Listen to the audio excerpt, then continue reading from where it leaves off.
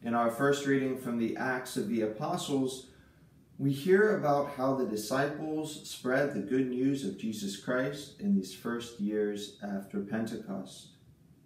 They are in Antioch spreading the gospel, and we hear that it was in Antioch that the disciples were first called Christians.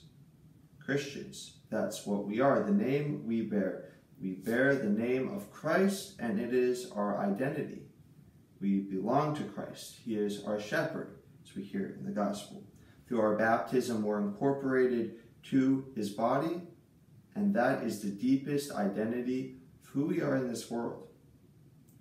Through Holy Communion, once more, united in his body and blood, truly we belong to him. That's something powerful, something beautiful, something worth meditating on. I'm a Christian. I belong to Christ. What does that mean today? How does it change the way I live my day? When I wake up in the morning, when I go to bed at night, I belong to Christ, and that changes everything.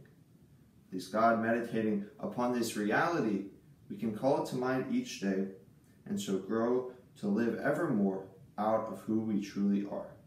Sons and daughters of God, brothers of Christ, saved by his blood and prepared for eternal life in heaven.